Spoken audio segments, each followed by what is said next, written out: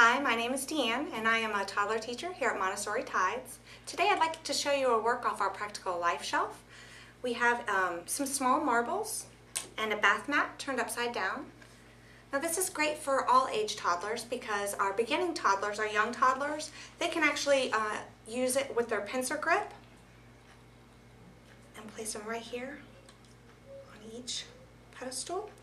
Then as our child gets older and they master their pincer grip, they may want to move to using a tool. And this helps develop eye-hand coordination and the pincer grip.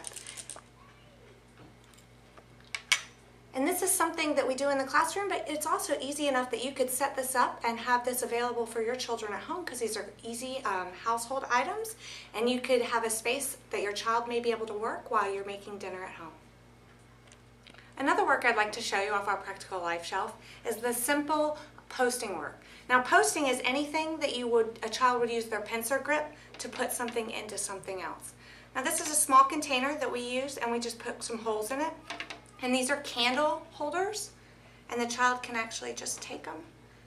And this is eye-hand coordination and pincer grip. Helps develop both of those. Here's another work right off our practical life shelf.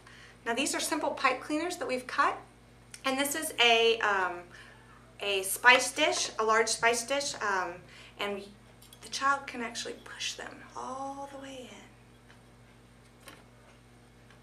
It takes a little bit of effort, and you can get thicker ones, and then it takes a little more effort. That's what we build up to, and then they unscrew it and pour it back out to get it ready for the next child.